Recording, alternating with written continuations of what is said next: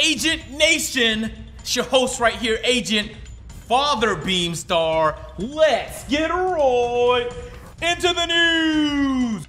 Shouldn't be this excited, ladies and gentlemen. A lot of stuff has went down. It's my job to keep you in touch. Now, I don't anticipate I'm gonna be doing many of these types of videos because, as I usually say, they don't help whatsoever. 2K never listens to me. Besides the point though, a lot of shenanigans went down yesterday, and if you weren't on Twitter, you missed out on all the juiciness, but thank God Father Beamstar is here to save the day. Keep you in tune with all the news, ladies and gentlemen. Subscribe to the channel, make sure to drop a like, and donate $1 million, ladies and gentlemen. $1 million donations accepted all the time, anytime. I'm trying to get rich. For our first story of the day, NBA 2K20 launched in the worst way possible. Now, ladies and gentlemen, I don't even know how to describe to you the amount of problems, bugs, and glitches with the game. At this point, I feel like I'm beating a dead horse, but it has to be done because in a very rare sequence of events, the entire community came together last night in protest. Yes, ladies and gentlemen, let's talk. Now, we know there's been plenty of issues with the game. You go to the stats, your game crashes. You're just walking around the park for some reason, your guy is lagging. You're not even in a game yet, and you're just walking and he's lagging. It got real bad last night, man. It reached a climax. There's been a lot of people growingly frustrated that their badge and rep progress has stopped. So for whatever reason, they're playing the game, and now they're getting no more progress, and there's no fix in sight. The list of people experiencing that problem continues to grow, and 2K hasn't said a goddamn thing about it. LD2K did respond at some point. We're gonna get into all the juicy in a moment, okay? So out of nowhere last night, Agent Zero was playing some Pro-Am, finishes a game, and his team gets deleted. Out of nowhere, it just vanished into thin air. I was frustrated. Guess I can't play 2K. Every park game I play, I lag out. I tried playing 3v3 Pro-Am, but my team vanished. And then I heard it was happening to dozens and dozens of other people. So I said, I'm off for the night. I'm going to sleep. Agent Zero woke up 5 hours later at 5 a.m., ladies and gentlemen, and there was an outrage on Twitter. Everybody, no matter what you thought about the next person, disappointed that a game that released for $60 can be out in such poor, garbage conditions. It's not even playable. It's not playable. All right, so let's get to some of those tweets. The hashtag #FixTwo-K20 went very viral. It was the #1 and 2 trend on Twitter all night. Cash Nasty tweeted, reply that, all right, I thought that I maybe didn't know English, but apparently he doesn't. Reply with that you guys know. Cash, bro, what happened, bro? Come on, man. I don't even want to read that tweet no more. I give up. G-Man tweeted, #FixTwo-K20, retweet, like, comment so we can get this trending. I just woke up and I see #FixTwo-K20 trending. I can't handle all these glitches. All my boys got stuck rep bars. You can cook whole meals during these loading screens. Let's run it up. Patch the game ASAP, Baluba. Even Annoying got in on the mix, saying #FixTwo-K20 with the light skin fist emoji. Nadex though, he wasn't feeling it. He quote tweeted taking some shots. You were just praising 2K earlier. This was in reference to a tweet Annoying put out saying, if you think it's trash, just go sell it. I don't see the problem. Annoying has been a proponent that 2K20 is not that bad. You just have to get used to it and get your badges first before you rush to judgment. Joe Knows says, any content creator tweeting #FixTwo-K20 can forget about getting a logo, community day invite, and any other perks you may be looking for. Accurate. Kenny got in on the mix. #FixTwo-K20, all for one. Agent Beams. Oh, my fault. Can't confuse the two. That would be wrong of me. Agent Zero got in on the mix, ladies and gentlemen, as he's been saying on this channel many times. He tweeted, apply pressure, hire more devs, NBA 2K, #FixTwo-K20, ladies and gentlemen. Because if we're being honest, we can do some temporary fixes, right? Maybe the game speed, maybe the shooting. I don't know. What do you want changed? I don't know. But if you want some permanent change, what do we have to do? Well, say it with me now. Yeah. Shakedown put out a tweet saying, #FixTwo-K20, let's get it done. Even LSK was defending himself. People were taking shots. He responded saying, nah bro, what we played and what we talked about wasn't what got released. I mean, there's clips and screenshots on what 2K told you, me, everyone. Don't put that on me or other influencers, because right now I'm just as lost as you. I'm tired of the BS thrown my way like damn, hashtag fix 2K20. Things got juicy, guys. Yo, real juicy. Keemstar put this tweet out. Well then, hashtag fix 2K20. Ladies and gentlemen, #1 on trending, and #2 on trending was Fire Ronnie. We'll get to that a little bit later. Birdman says, crazy all these random YouTubers and media who know nothing about 2K were quick to talk about the gambling. Now the game is out and broken. They won't say a word, but will pretend they care about the community. That's a direct shot at folks like Angry Joe, who went in on NBA 2K for its microtransaction and gambling problems. Now, although I agree with Angry Joe that microtransactions have gone too far, the examples he was giving in his video were inaccurate because you didn't have to pay for the slot machine stuff on the triple threat in my team. There's plenty of different valid ways you could take shots at 2K when it comes to microtransactions. What he did in his video wasn't it. Los, for the love of God, hashtag fix 2K20. Yo, it goes on and on and on. There's people who the My Career tab just disappeared. It's not even there no more. This guy just can't even play My Career anymore. He just lost that ability. What's game breaking is that I haven't even looked at my phone since the game's been out. I can't see my VIP stats. I can't invite nobody to squad or join squads without getting blue screened. I don't even know what my record is. LMAO, hashtag fix 2K20. Man, it wasn't just YouTubers though. The game, the rapper. Yo, top 5 rapper, no cap. He tweeted, fix 2K20 with the angry swearing emoji. What? Cause you know how it goes. 2K does not listen to me and you. We're in the community. They couldn't care less about us. They listen to the people outside, the celebrities, the other content creators that don't upload 2K, all those guys. Yo, Ronnie 2K is in your DMs. Yo, what would you like changed about the game? You want to make this change right here? We got you. On the next patch in 1 week, we're gonna make that just for you. Doesn't really apply to the game because I know he's actually a serious gamer. Someone told me he was like top 5 in the Madden leaderboards. So anyway, besides the point. Okay, so that was the first story of the day. Hashtag fix 2K20 was trending. Everybody got in on it, literally the entire community. For our next story of the day, when it comes to changes in NBA 2K20, we received a patch today. A lot of people thought that patch was gonna fix a lot of the problems people were having, like the fact that they were making no progress towards their badges or their rep, all the glitches and bugs that caused the game to crash, maybe increasing the servers. Oh my goodness. Nope, it did not do any of that. It seems that the patch that was released today was supposed to be a day 1 patch. We didn't get any patch notes that came with it, at least when I'm recording this video. It's been like 4 or 5 hours since that patch release. And honestly, everybody I've spoken to hasn't noticed any bit of difference between how it played before and after the patch. So presumably, it had nothing to do with gameplay. But earlier this morning, Mike Wang did an update to the game before the patch, which increased the speed. Yeah, it was like a speed buff, so people move around quicker off ball. Dignify put out this tweet saying, speed buff is crazy, lol. Don't know exactly why they did it.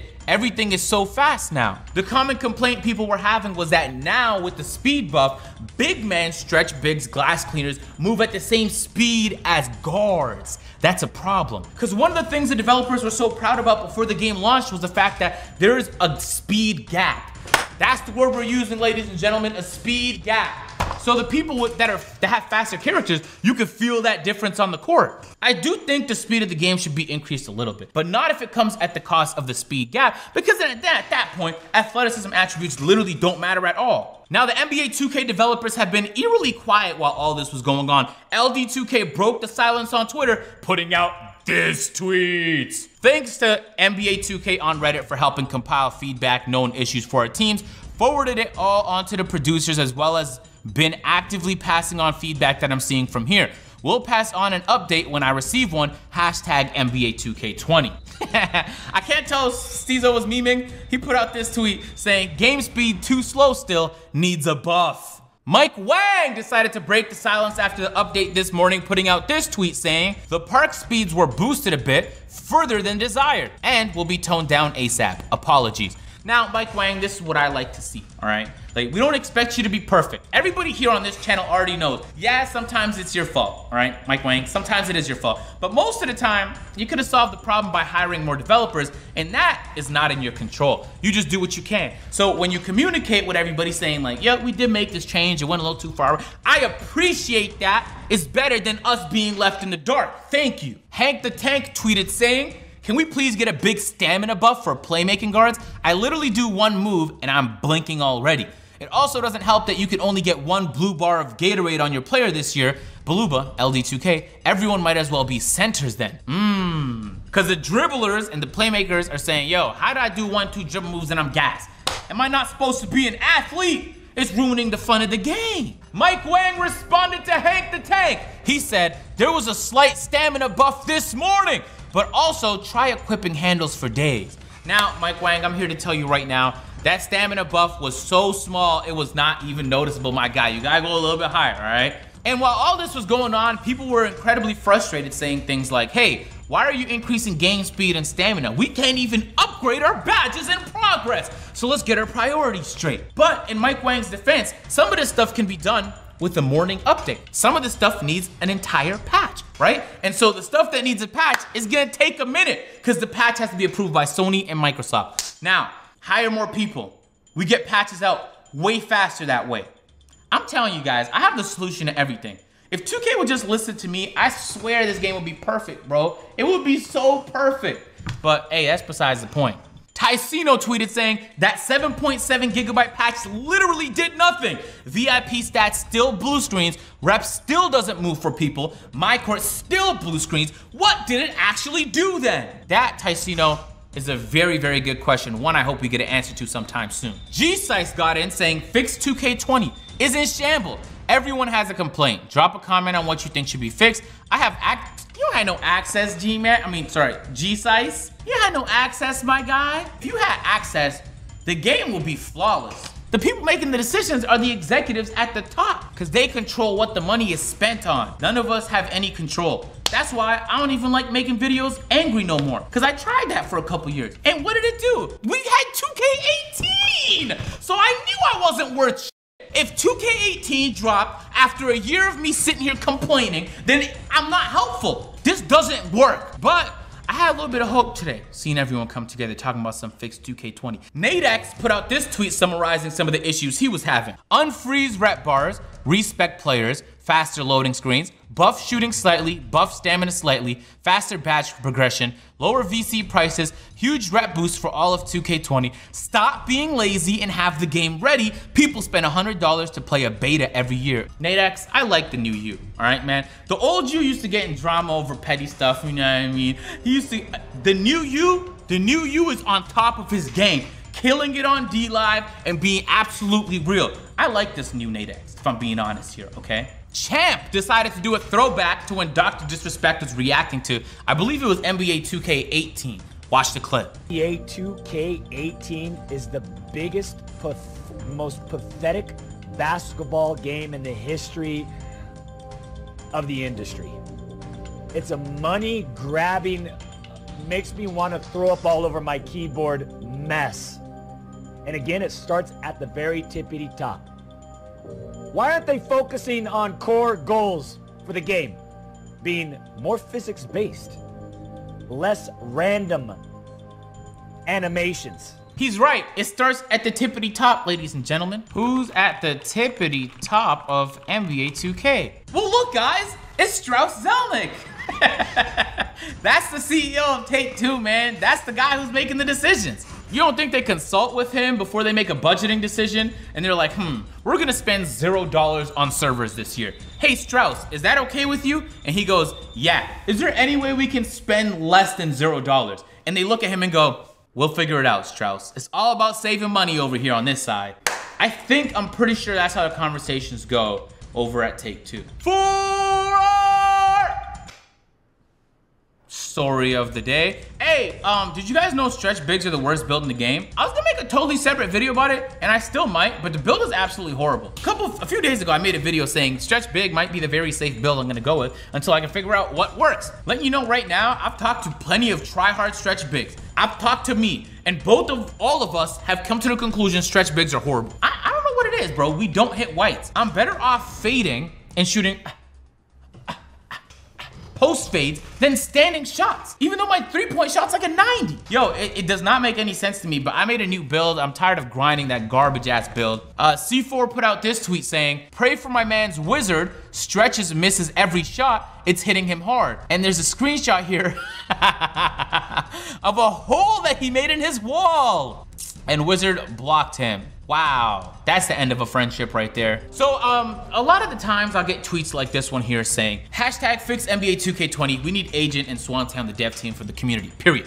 What is that gonna accomplish? How do you guys not understand this by this point? If I worked for 2K, I wouldn't be able to make videos like this. You think Mike Wang is fantastic sitting there thrilled that you guys are being fleeced with your microtransactions? No, there's no way they like that. Because they don't benefit from it, but they catch the heat for it. But why isn't Mike Wang or any of the other developers hop on a video and say, yeah, those practices, they're, you know, morally corrupt, whatever. It's because they work for the company. They can't say that stuff, even if they think it. I don't have to talk to them to know that they don't like that. Some guy from the tippity top comes down to the dev studio and says, yo, this is what you're doing with the game this year. And they have to make it work. So that's what will happen with me if I worked for 2K in any capacity. Things escalated even further for our next story of the day because people put up a petition trying to fire Ronnie 2K for false advertising. Petition goes as follows. Rankle is counting on you. He needs your help to fire. So there was a change.org petition that has 50,000 petitions. What? So people ask me, because along with Fix 2K20, Fire Ronnie 2K was also trending. I tried to tell people, Ronnie's an employee. The guy works for the company. So if Ronnie gets fired, they're just gonna go to human resources and hire an even better liar. They're literally gonna sit there in the interview and be like, all right, how many people have you bamboozled in your career? They're not gonna, it's gonna get worse. On top of that, they can't fire Ronnie because he has all the connections with all the celebrities and the NBA players that they need for their game, so they would never fire him. So is this pointless? Yes. Is it kind of funny? Yeah, it is. How do I unfreeze my rep? Reinstall 2K19. Heard that works. That's a W, 10 out of 10 tweet right there, grinding. There's so much to unpack, man, and it's only been like, what is it, day 4 or 5 right now of 2K20's launch? And so it's like, I get it. I feel for the developers because they're catching a lot of heat right now. And they're probably not sleeping if we're being honest. And it's not even really their fault. We know whose fault it is. Shout out to them. I hope you guys figured it out, man, and don't mess it up even further. That's all there was for the news. It was a really crazy night of unity, weirdly enough, in the NBA 2K community. It was weird seeing everybody get together. If you guys enjoyed the video, man, it's Agent, it's Father Beamstar. Make sure to drop a like, but hey, look, there's video there. Boom, right there, bow, grak, gra. You can click any one of those, and I'll be very happy, so happy.